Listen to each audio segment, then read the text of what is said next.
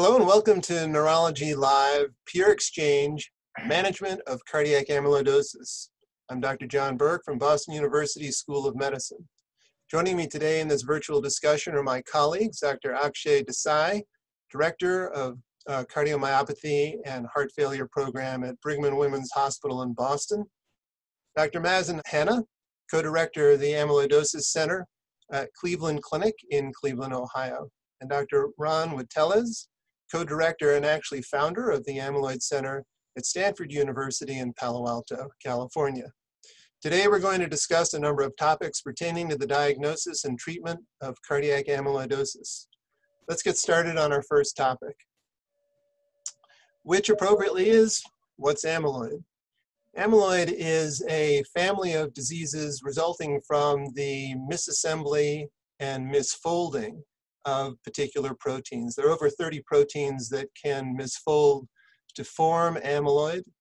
Identifying the subunit protein is critical to the management of disease. It not only determines what organs are involved, but ultimately defines what therapies are considerations. To begin with here, Ron, can you give us some insights into how you address a referral for cardiac amyloid with no idea of whether we're talking about AL or TTR amyloid? Sure, thank you. So when a referral comes in, it's with suspicion of cardiac amyloidosis, it tends to be for one of two reasons. Either somebody has had cardiac imaging and has the suspicion based on that that's been raised as cardiac amyloidosis, or they have a known diagnosis of systemic amyloidosis and there's a question of cardiac involvement. If we're talking about the former and it's really a question of do they have amyloidosis at all? There can be some clues to imaging. I think we're going to get to that a little bit later, so I won't address them right now. But often clues that come off of echocardiography, more than anything, being increased wall thickness, what's often referred to as hypertrophy, although it's not actually hypertrophy of the muscles, but deposition of amyloid deposits. There can be some other clues, things like elevations in cardiac biomarkers, troponin, BNP, and more than anything, if you're talking about systemic amyloidosis, it can be a constellation of abnormalities in other organs or organ systems. So neuropathy, for example, can certainly occur with either of the two main types of cardiac amyloidosis, AL or transthyretin, as we're going to get into. But particularly with AL amyloidosis, often other organ dysfunction, renal, hepatic, really just about any organ dysfunction can occur. And when people see clustering, it'll make them think that.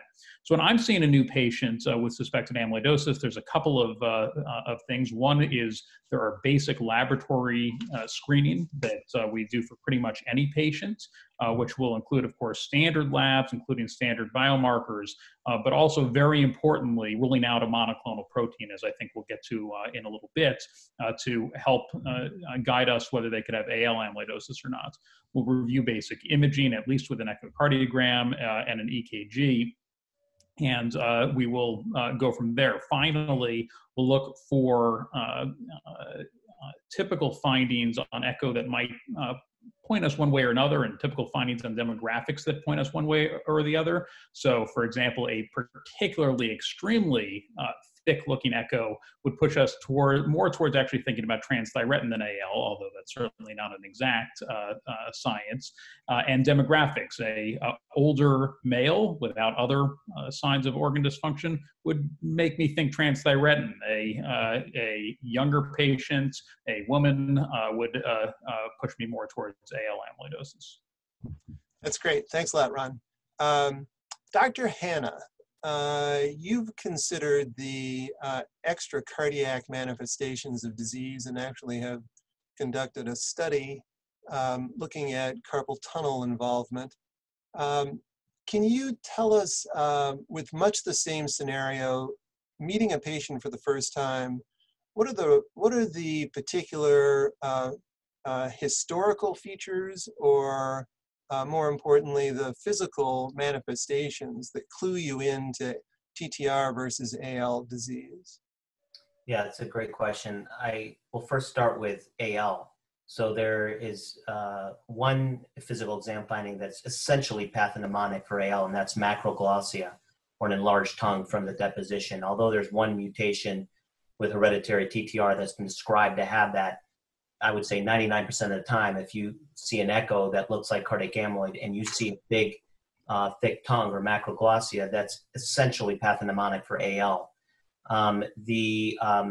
You know, other physical exam findings which are generally found in heart failure, such as elevated jugular venous pressure, edema, that's not going to be specific to either one. Typically, if you have orthostatic hypotension, significant orthostatic hypotension on exam, that it could either be AL or various mutations cause hereditary autonomic neuropathy. But wild type doesn't tend to have that significant of autonomic neuropathy. As far as historical clues, you brought up carpal tunnel syndrome.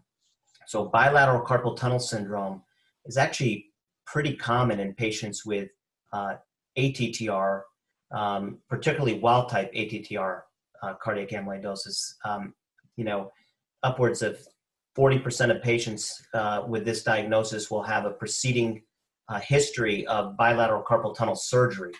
Now, this can also occur in AL amyloidosis. So the fact that you have a history of bilateral carpal tunnel syndrome doesn't mean you don't have AL, but it's more suspicious for ATTR and particularly wild type.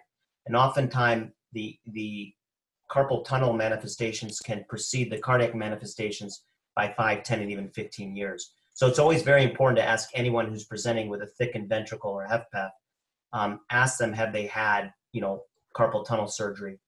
Another very important historical clue is spinal stenosis. And actually that's much more commonly seen in ATTR than AL. And in fact, again, almost exclusively in wild type. And finally, biceps tendon rupture. There's a nice publication about a third of patients with wild type ATTR cardiac amyloidosis have a history of biceps tendon rupture. So it's these orthopedic or entrapment neuropathy type of manifestations will really heighten the suspicion that a patient can have, actual cardiac amyloidosis and more so ATTR than AL in a lot of those manifestations.